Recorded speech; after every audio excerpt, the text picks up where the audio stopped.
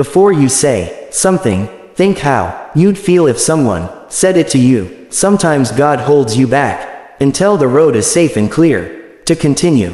Be thankful for delays. What is meant for you won't pass you by. Don't try to change people. Make a realistic decision about where they fit in your life based on who they are, not who you want them to be. The best love is unexpected. You meet them by fate and it's an instant connection. Character is revealed when pressure is applied. Sometimes you don't need to hear their excuses or what they have to say for themselves, because their actions already spoke the truth. Every day brings a choice to practice stress or to practice peace. Don't force someone to make time for you. If they really want to, they will. The real glow-up is when you stop waiting to turn into some perfect version of yourself and consciously enjoy being who you are in the present. When someone says, "You have changed," yes, I recently updated my version. Life becomes more meaningful when you realize the simple fact that you'll never get the same moment twice. Nothing is going to go away until it teaches you what you need to know. When we are motivated by goals that have deep meaning, by dreams that need completion, by pure love that needs expressing, then we truly live life.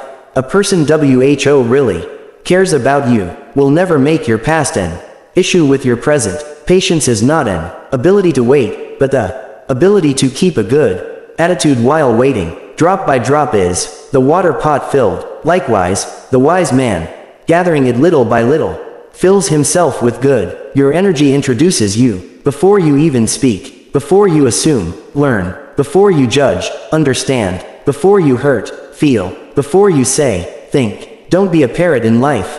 Be an eagle. A parrot talks way too much, but can't fly high. But an eagle is silent and has the power to touch the sky. Your life isn't yours if you constantly care what others think. Walk away from people who put you down. Walk away from fights that will never be resolved. Away from trying to please people who will never see your worth. The more you walk away from the things that poison your soul, the healthier you will be. Discover yourself, otherwise you have to depend on other people's opinions who don't know themselves. Sometimes you just need an adventure to cleanse the bitter taste of life from your soul. Some people think I hate them. No bro, I don't even think of you. If you make friends with yourself, you will never be alone. I used to think that the worst thing in life was to end up alone. It's not. The worst thing in life is to end up with people